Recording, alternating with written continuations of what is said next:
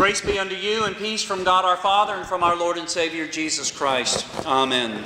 Well, the basis for today's sermon is the gospel lesson that we just heard, that of the shrewd steward, or the villain, or both.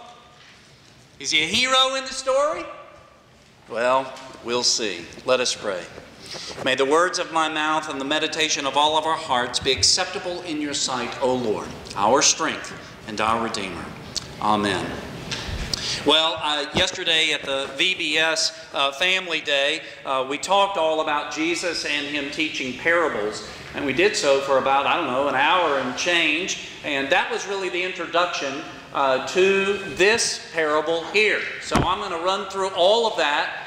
It'd take about an hour and change to get through that, and then we'll do today's sermon. Is that fair? No? Okay. All right. I didn't think so.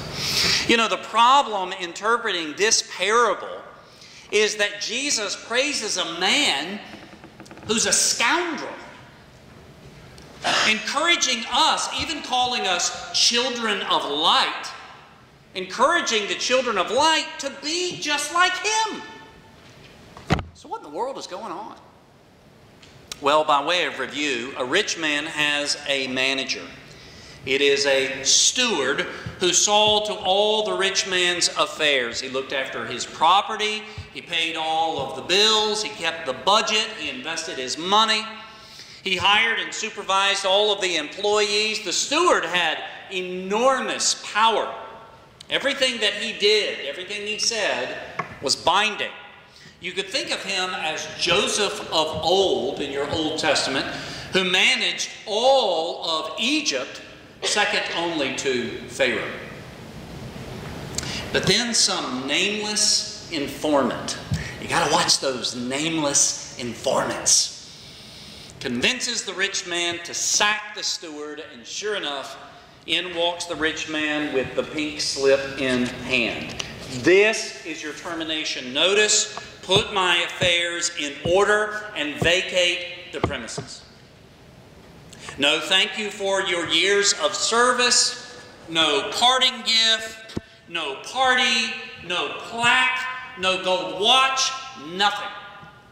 Just leave. Boy, the steward did not see this coming. And he knows, according to verse 3, that he's got bad relationships with everyone in town.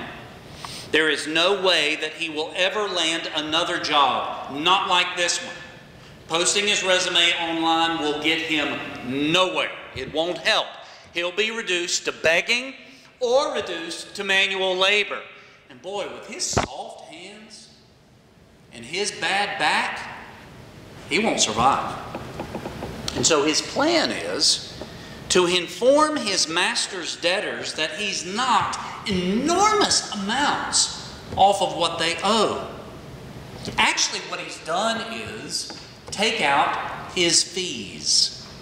The thought is, which I think is helpful, is that this steward built into these debts an enormous cut for himself, which allows him to write off one bill by half and another bill by a fifth. Now, obviously, the debtors are elated. And what's the steward done? He has created friendships that he didn't have before.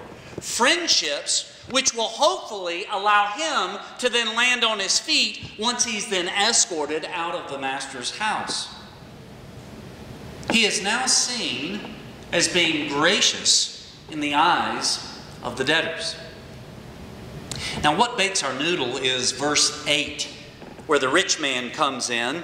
He sees what the steward has done. He sees the bottom line, and he commends him.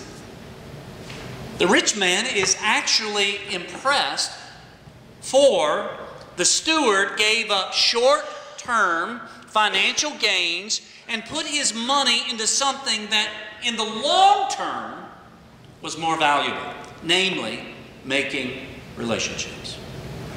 Our Lord's point in verses 8 and 9 is, here's a man inside of a secular framework. It is one who pays no attention to the kingdom of God, no attention to life everlasting, and he's wiser with the use of his wealth than the children of light that Jesus makes. The sons of this world.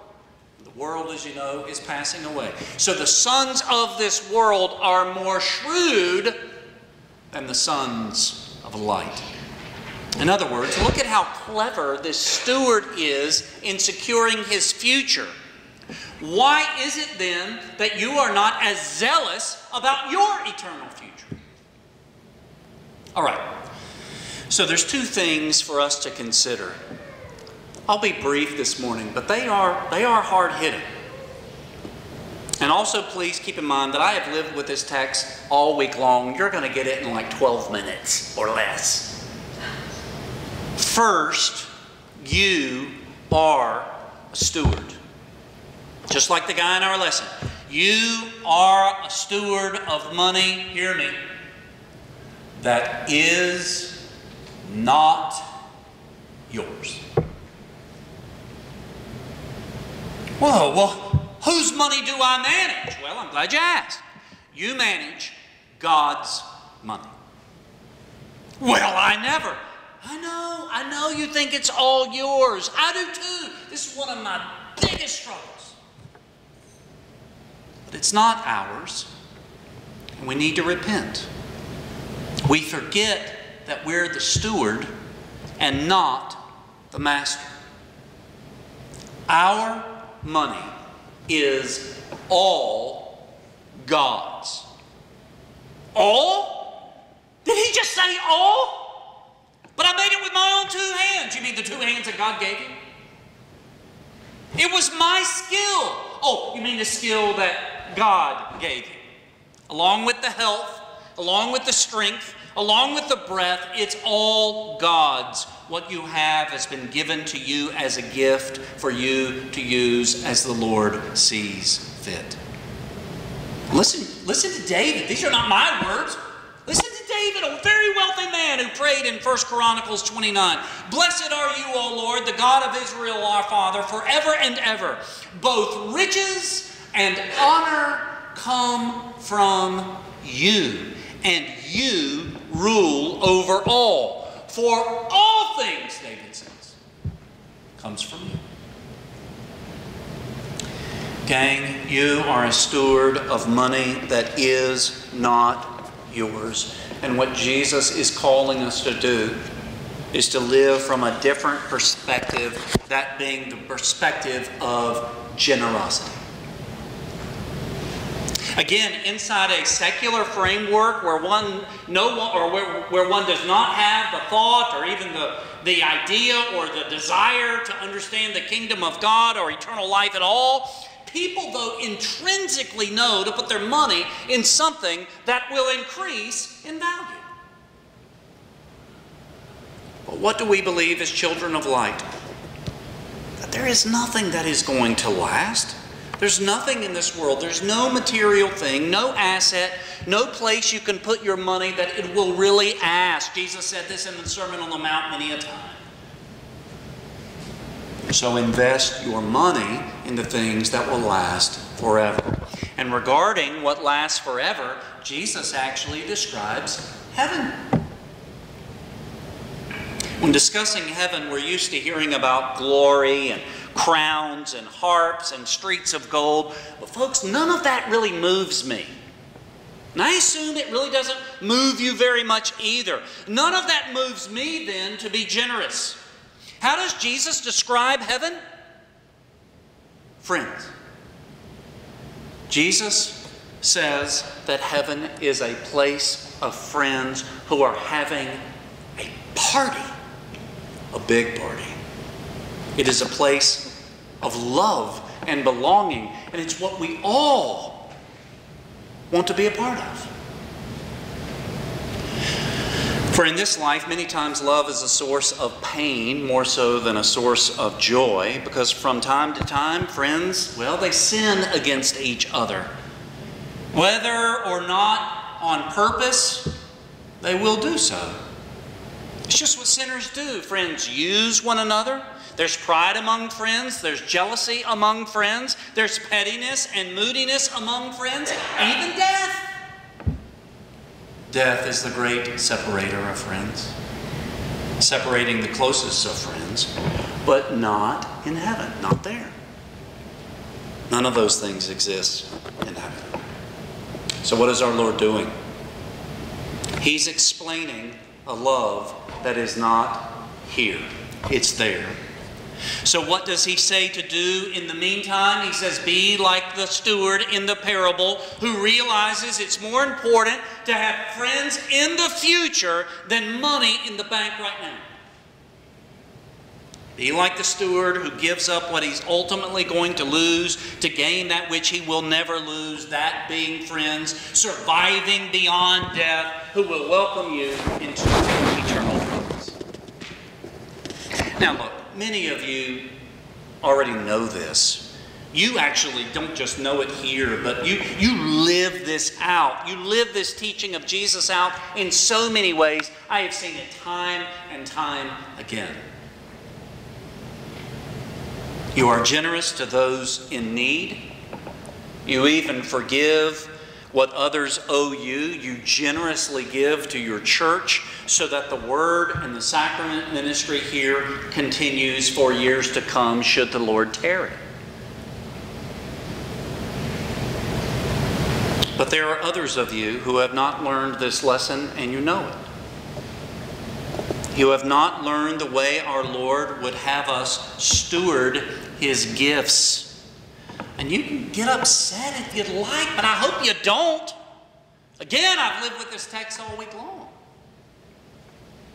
So for you who have not learned this lesson, repent.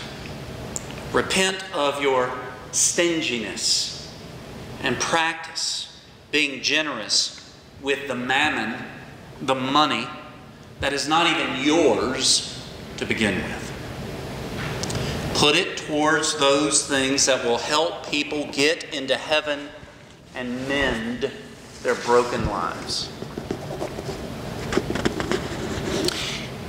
To conclude, in 2 Corinthians chapter 8, St. Paul encourages the church in Corinth to give money, their hard-earned money, to a problem that arose in Macedonia. There had been a famine.